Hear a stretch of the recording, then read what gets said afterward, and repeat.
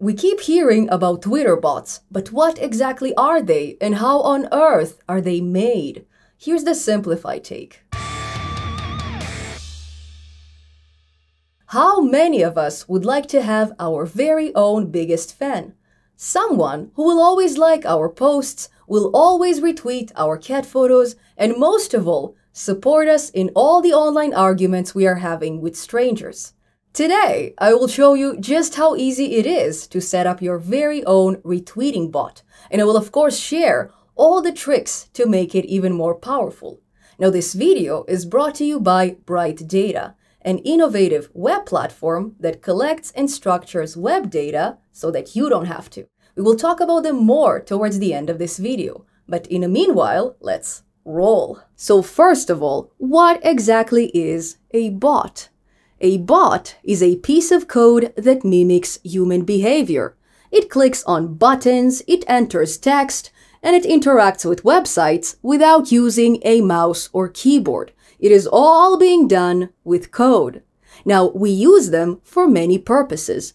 Bots help us avoid repetitive tasks and also speed up time-consuming processes. But the problem with bots is that sometimes they are also being used to trick others. So for example, we've all seen those dating bots pretending to be attractive young ladies, and for some reason, they really want to know your credit card number. Now, in addition, we have entire networks of bots pretending that certain ideas, companies, or public figures are way more popular than they actually are. I mean, look at all those followers. This company must be so reliable, but how many of those followers are actual humans? So in this tutorial, we will explore the art of bot making so that once and for all, we will know exactly how it's being used against us. Now, the bot we will make is relatively harmless. We simply quote and retweet posts with a certain keyword. However, the techniques you will learn can be easily applied on less positive causes, so please use this information responsibly. Now, every bot maker starts with something called a dummy account, which is very similar to a regular social media account, but this one cannot be associated with your name, with your email address, or any other personal details. Now, we will do this manually because we're very responsible and ethical developers, but professional bot makers, they do it automatically. And instead of creating a single account, they create hundreds or thousands of them. So on our end, we will choose a fake name, we will fill in all the account details, and we will of course select a very nice profile picture from some kind of a stock image website, for example, freepic.com. In addition, we will fill in some account details and we will follow a few public figures, just so it's much harder to suspect that our dummy account is actually a bot. Now, once our account is ready, we can then install the tools required to run our bot. The first tool is called a WebDriver, which is basically a special browser window. So instead of interacting directly with Twitter, our bot will first interact with the browser window, and then the browser window will interact with Twitter. So we have this very nice middleman in between, which basically hides our bot. Now, each browser software has its very own WebDriver. So in the case of Chrome, we will search for Chrome, WebDriver, we will click on this Chromium link, and we will choose the driver version, which matches the version of our browser. Now, if you're not sure which one is the correct one, for now just go for the latest 109 driver, and very soon I will show you how to backtrack, in case it's needed.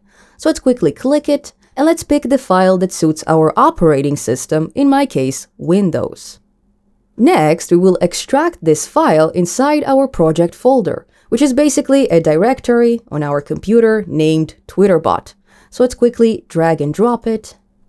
And beautiful. Next, we will need to install Selenium, which is a very powerful library we will use to interact with Twitter. For this, we will open our Anaconda prompt. And if you're not sure what Anaconda is, please check out my beginners-friendly tutorial, especially if you don't have any Python installed. Now, once we are inside Anaconda, we will activate our working environment with conda, activate, and in my case, the name of this environment is env39. Now, once we are inside the environment, we will then install Selenium with conda, install -c, conda-forge, Selenium. We will of course confirm with Y, and beautiful, we have Selenium installed. Now, in the case of automating a web page, which is just fancy words for bot making, I highly recommend to use a software called Jupyter Notebook. You will see shortly why. So let's quickly install it with conda install -c anaconda Jupyter. Once again, Y to confirm. And now we will open Jupyter by typing Jupyter Notebook. And there you go. Now we can access our file system. So let's quickly navigate to our project folder. There you go, TwitterBot. And we can see our WebDriver is already inside it. So let's create a brand new Python 3 notebook. And let's call this notebook Retweeter, or any other name you'd like. Now let me quickly arrange everything on the screen just so the text is extra big. Next, let's copy the import commands from the description of this video. We will of course paste them right over here, where the first statement provides access to our WebDriver, and the second statement allows us to interact with elements on the web page. So the first thing we'll do here is we will initialize a WebDriver object with WebDriver.Chrome with a capital C. Now, in the case of using a different browser software, we can replace Chrome, for example, with Firefox using their Gecko driver. And I'm including those links in the description as well. Now, let's quickly assign this expression to driver. And by the way, the reason why we didn't specify any arguments inside those round brackets is because we've saved our WebDriver in the exact same folder as our notebook file. If you've saved it elsewhere, you will need to specify the path to your WebDriver as an argument to Chrome. Now, once we have a WebDriver object, we can then use it to open any URL we'd like. So we will type driver.get, to which we will pass a URL of our choice. In my case, https twitter.com. Cool. Now let's quickly run this cell with Shift-Enter. And oh, it looks like we may have an issue here. Okay, well, look at this juicy session not created exception. So let's see what's going on here. Okay, well, it seems that our driver version of 109 doesn't match the browser version of 108, whatever, 73. Okay, well, let's go back to Chromium and let's pick the correct version, which in our case is 108.71. Well, I guess it's as close as we can get to 73, so this should work. Let's click it. Let's get the Windows file. Alrighty, and let's replace the existing WebDriver with the new one. Replace. Okay, beautiful. Now let's rerun our cell once again with Shift-Enter. And awesome. Beautiful. There you go. We are fetching Twitter's homepage. But we're not really interested in the homepage. What we're actually looking for is being blocked by my shoulder, and that's the login page. So let's quickly click it. No, not now, Twitter. And let's copy the new URL we got, which is different from twitter.com. So let's close our WebDriver and let's replace the existing URL with a new one. Now we can close this annoying bar and we can rerun this cell once again with Shift-Enter. And beautiful, much, much better. We can officially start interacting with elements on this web page. Now, the first element I'm curious about is this username input field. And since it looks like it might be the only input field on the web page, I wonder if we can use a shortcut to select it. Let's see if it works. So let's minimize this window and let's move on to a new cell. Now, folks, the rest of this tutorial assumes you have a basic knowledge of HTML. But if you don't, here's a one-sentence introduction. Each element on the web page consists of tags, a tag name, as well as a set of attributes or special features related to the element. If you'd like to find out more, please check out those tutorials of mine. Links are in the description. So we will type driver.find_element where the first argument specifies how we'd like to select our element of interest. Since in our case, we're not really looking for an input field with some special features. We are simply looking for the only input field on a page. Let's try to select it by its HTML tag name. To do so, we will type by with a capital B dot tag underscore name in all caps. Now, the second argument, as you may guess, would be the tag name itself. So we will pass a string of input. We can now assign this expression to username. And let's check that everything works as expected. We will simply fill in some text inside this username field by typing username.send underscore keys, and we will pass our dummy account username, in my case, Lily Potter 38. And I've quickly split my screen just so you can see the automation in action. So let's go ahead and run our latest cell. And boom, it worked! We are officially filling in our username with Python rather than with our keyboard. Amazing! Next, we will need to click on the next button. But since we have a bunch of buttons on this web page, we cannot really select by a tag name anymore. We will need to be a bit more specific. So let's go ahead and access the source code of this web page with a right click anywhere along the page and then inspect. Now this will open the developer tools, and as you can see, it already presents us with the source code. Great! Now let's go ahead and click on this arrow button at the very top left, followed by a click on the element of interest, the next button. Now as soon as we do that, the source code of the element will be highlighted, and surprise, surprise! What we thought was a button element is actually a div element. Now, this specific element is a bit problematic to select. We have this very ambiguous class name, we have this style attribute which may change along the way, and we also have this tab index of 0, which I'm not even sure what it means.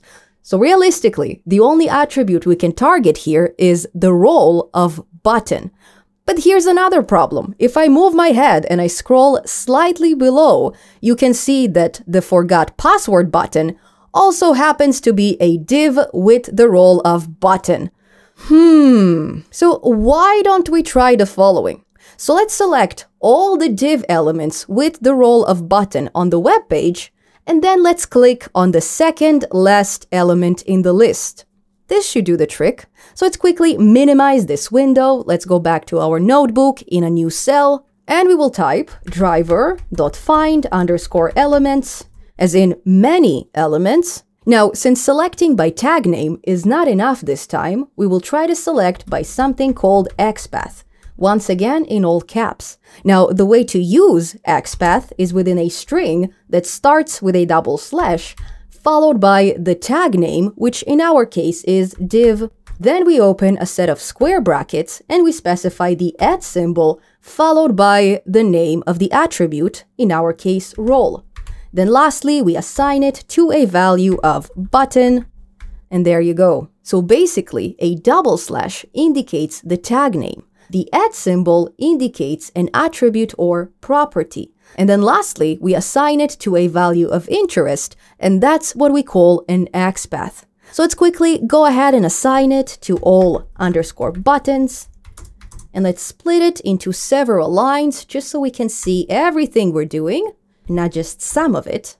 Now, since we'd like to click on one of those buttons, we will type all underscore buttons in the index of -2, which is the second last element in the list, the next button, and we'll go ahead and call the click method on it. And let's see if it worked. So let's go ahead and run this cell. And boom, it worked. Now keep in mind that all this time I'm using the same WebDriver window. So yes, I'm resizing it, I'm minimizing it, but I am not closing it. Because if you do, you will need to run your entire notebook from scratch, rather than just running it cell by cell as I am demonstrating. And now it's password time. So let's quickly view the source code of the password field once again by clicking on the arrow button and then on the input itself. And we see that we are dealing with an input element with the type of password, which is perfect because we already know how to select it.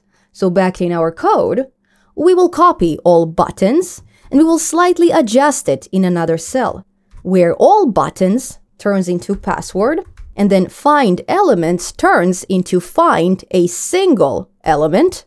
Then instead of selecting a div with the role of button, we will select an input with the type of password.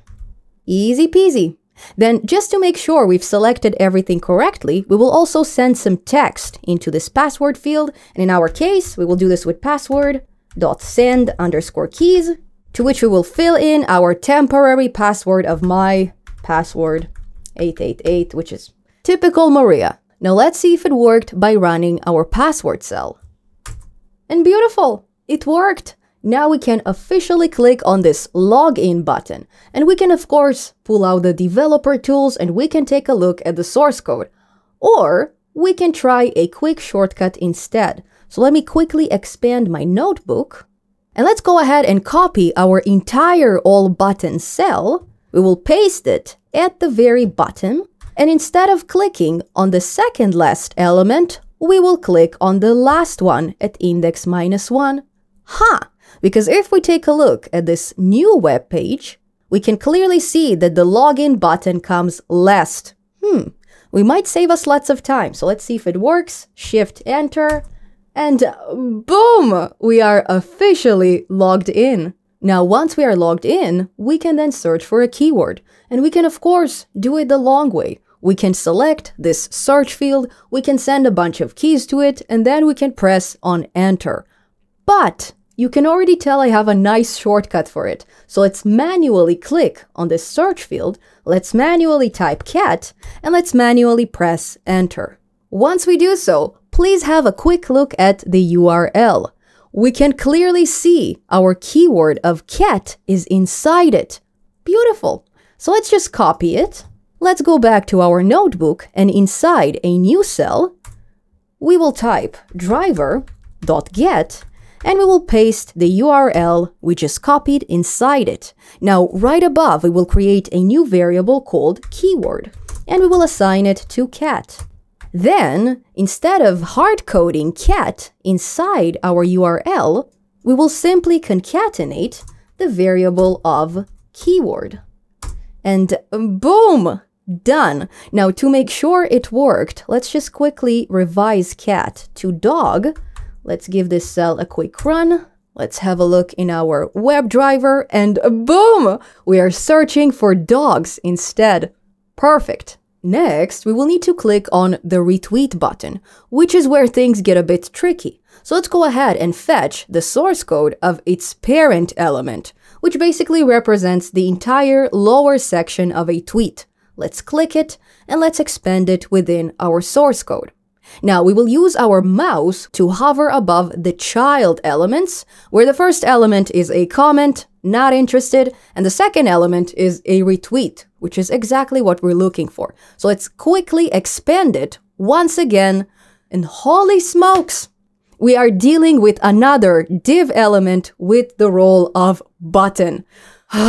Now, we cannot use this attribute for selection because we will probably fetch the likes and the comments as well. So instead, let's look for something a bit more unique. And there you go, we have this data test ID of retweet. So let's try to access it instead. So back in our code, let's go ahead and copy all buttons. And we'll once again adjust it a bit. So all buttons turns to retweet. Then, instead of selecting the div with the role of button, we will select the div with the data-test ID of retweet. Now, since this line of code will fetch an entire list of elements, let's see what happens if we click on the very first element. We will type retweet in the index of 0, and we will call the click method on it. Okay, let's check. Let's run our latest cell. And beautiful, we now have those two options popping up. The first one is a simple retweet. The second one is a quote tweet. So let's go for the second option because it's a bit more challenging. Now this time, we will definitely need to look at the source code. We have no clue what those option elements might be, okay? Let's pull out the developer tools and let's quickly click on quote tweet. And oh, It looks like we are dealing with an anchor element with the role of menu item. Okay, let's go back to our code and quickly select it. So let's copy retweet and we will slightly adjust it. So retweet turns to quote, tweet, and then find elements turns into find element. Then instead of selecting a div element with some special features, we will select an anchor element, or A, with the role of menu item. Then once we select this element, we can then go ahead and click it. So let's just copy quote tweet, and let's call the click method on it. And before we run this cell, please double check that your options are still open, okay? Now let's go ahead and run it. And beautiful! We are now quoting this tweet. Next, we will need to fill in some kind of a message for our quote. So let's quickly have a look at the source code. And okay, we're dealing with a div element with not too many attributes to select. Our best bet is probably selecting by class name, but the only problem with selecting by class name is that some of those class names may change as we interact with the web page. So how about if we do the following? What if we select a div with a class name that contains a string of public, draft style, default, block, which is only one of the class names in our list of 2, okay? So let's quickly copy it. And for now, let's just paste it as a comment. Okay, now let me quickly show you how to use contains within an XPath. So we begin as usual with driver.find_element, and we will find this element by its XPath. Now the XPath itself also begins as usual with a double slash and then the tag name of div and then a set of square brackets. And this is where all the similarities end. So instead of specifying the attribute of or property here, we will specify contains. And we will open a set of round brackets. Now within those round brackets, we will specify our attribute of @class. And as the second argument, we will pass the value of this attribute, which is public, draft style, a default block. So the biggest difference here is that instead of assigning the attribute to its value with an equality symbol, we pass them as arguments to contains. And that's pretty much it. Now, let's go ahead and give this expression a name. Let's call it quote. And then right underneath, let's fill in some text inside this quote. So quote .send_keys, and we will pass a message of OMG, so funny, or any other message you'd like. Now this is just a test message, but very soon I will show you how to randomly select from a predefined list of messages. It's gonna be really, really cool. We'll do this towards the end of the tutorial. And let's see if it worked. And beautiful! Our quote was successfully entered. So the last task is to click on this tweet button, and then we can go ahead and combine all our notebook cells into a single well-defined bot. So let's have a peek at the source code of this button. And surprise, surprise, it's a div element with the role of button. Okay, well, but it also has the data test ID of tweet button, which is way more specific, so let's try to select by that. So back in our notebook, we can go ahead and copy retweet, because it already deals with data test ID. That's the lazy approach, and I love it. So let's go ahead and paste it in a new cell. We will adjust retweet to tweet.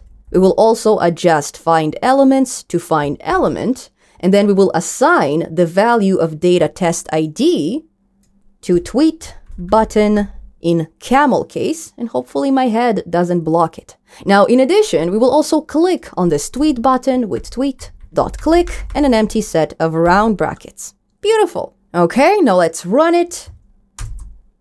And boom! Your tweet was successfully sent.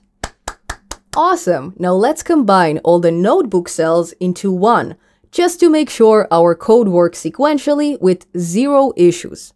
Now, in order for this to work, we will need to find a way of pausing the execution of our code, just so we allow enough time for all the elements to load on the page. If we don't do this, we may try to select elements that still do not exist. Now, one way we can do so is by using a built-in Python library called time. So let's quickly import it at the very top of our code. And then each time we are loading a new web page or a new set of elements, we will call time.sleep, and we will pass the number of seconds during which the execution of our code will freeze. Now, on my end, 2 seconds works perfectly, but on your end, you may need to adjust it a bit. You may need to boost it, or you can even randomize it. Next, we will combine all our notebook cells into one, and let's quickly review the results. So first, we have our imports, and then we fetch Twitter's login page. Now, since we are dealing with a new URL, we will of course wait for 2 seconds to allow all the elements to load on the web page. Only then we will enter our username and we will click on the next button. Then we will once again wait for 2 seconds to allow the password input field to load. Once it is loaded, we will then send our password keys into this field and we will wait additional 2 seconds. Because if you remember, we are only allowed to press on the login button after our password was entered. So we need 2 more seconds to allow this button to unblock itself. Then we of course press on login, and since we are fetching a new URL, we wait 2 more seconds. But that's not all. Then we will search for our keyword and we will wait 2 additional seconds because we have a brand new URL in the mix. Then in addition, after we click on retweet, we are presented with 2 options. Now we of course need to allow those options to load and therefore this additional sleep. Next, we will select one of the options and then we will deal with a new URL, so 2 more seconds of sleep. Now, once we enter the text of our quote, if I'm not mistaken, only then the tweet button gets unblocked. If it's not the case, I've waited for 2 seconds longer than I should have, but I'd rather be safe than sorry. Now, after we enter our message and the tweet button gets potentially unblocked, we will then finish all this very long cell with our last line of code, which is tweet.click. And this is how it should look like on your end. Now let's make a quick change. Let's change this message to something else. Let's say, wow, this is awesome.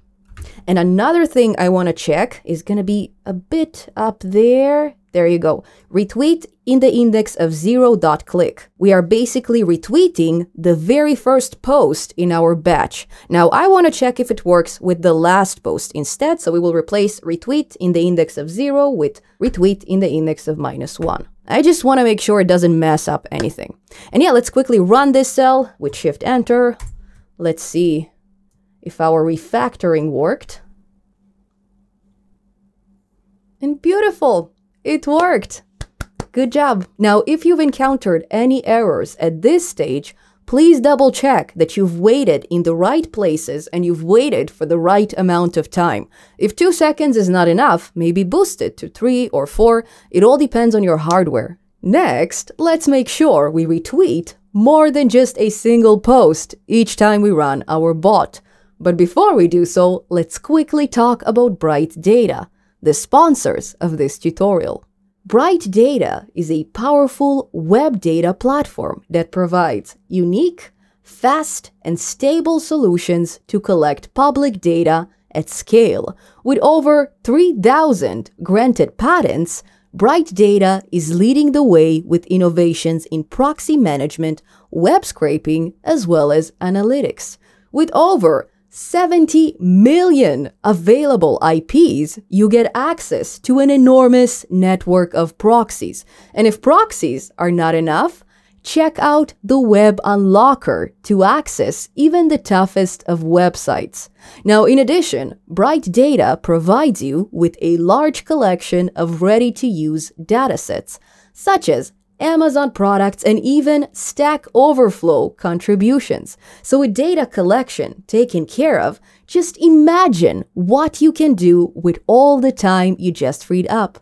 So check out Bright Data right now. The link is in the description. And back in our code, we can of course retweet our entire list of tweets one after the other sequentially.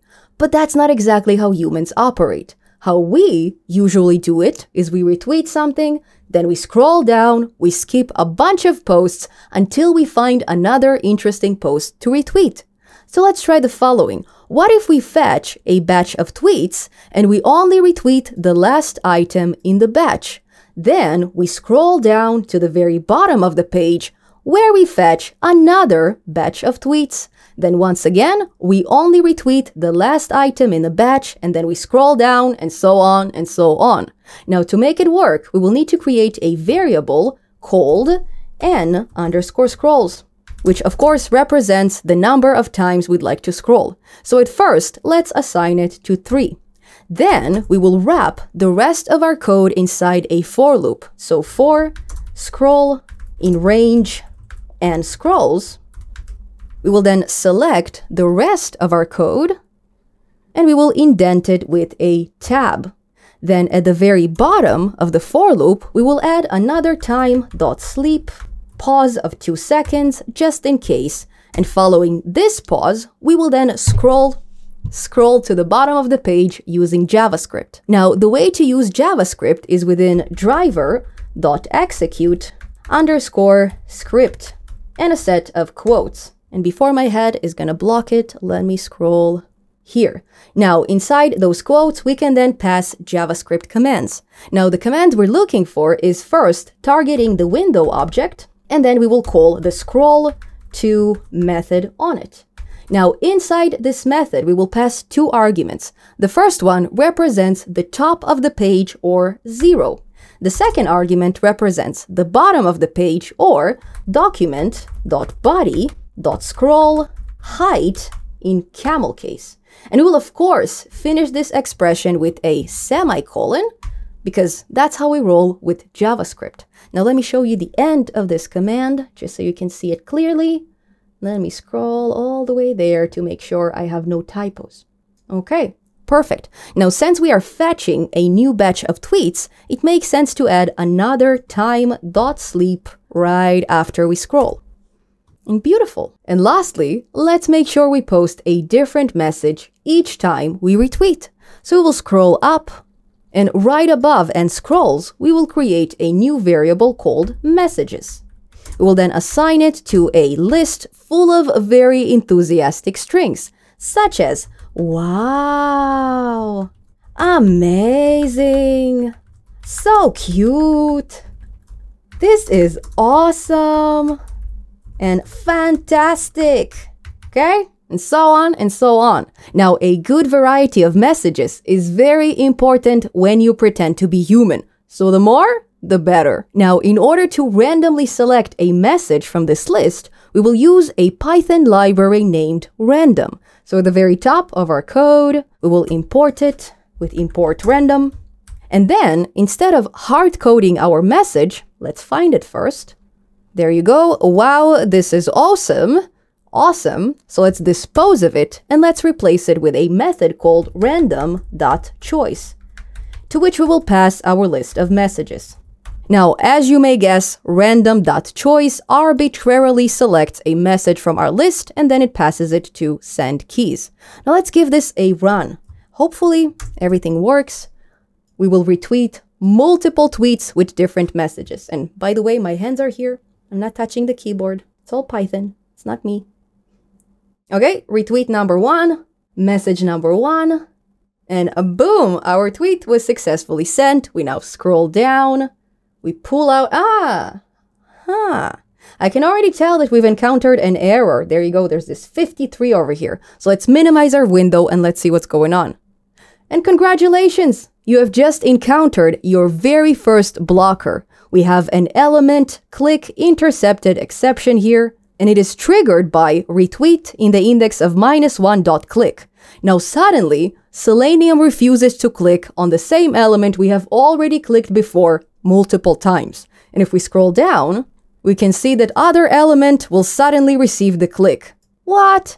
Now this is what we call a blocker. It is here to discourage us from retweeting multiple posts. But if you watched my previous bot making tutorials, you already know how to bypass it. So the rule of thumb is, if it doesn't work with Python, it doesn't mean that it's not gonna work with JavaScript. So let's scroll up and let's find our very problematic line of code. Okay, I think I missed it. And there you go, retweet in the index of -1.click. So let's go ahead and replace it with its JavaScript alternative, which is driver.execute_script, to which we will pass a string containing our JavaScript command. Now, in our case, that would be arguments in the index of 0, followed by a click method. We will then, of course, finish this expression with a semicolon, where arguments in the index of 0 is actually a placeholder for the Python element we'd like to click on. Now, we specify this element as a second argument of execute script, so let's go ahead and add it here, so comma, and in our case, this element is retweet in the index of -1. Now let's see the end of this line of code. Okay, and it's just a round bracket. Cool! So let's quickly run everything, and hopefully we fixed our blocker. We are no longer facing it. Okay, tweet number 1, message number 1. It worked. We scroll down, and it's the moment of truth. And beautiful! We have bypassed our blocker. This is tweet number 2, message number 2, and awesome. Now let's wait for our entire code to run, just so we know that there's no errors. And yay! It worked! Our Tweeter bot is officially complete. Retweeter is alive! Now folks, a single retweeting bot is probably not gonna make much of a difference. But what if, besides retweeting, the bot also likes, replies, and posts several times a day? What if, within a few months, this bot faked such a rich presence on Twitter that it attracts lots of unsuspecting followers? And most of all, if we were able to do this without a special set of skills, can you even imagine what professional hackers can do? So please, let me know in the comments below your thoughts on the topic. Why on earth is it so easy? And how can a platform like Twitter prevent this type of behavior? Is it even possible, right?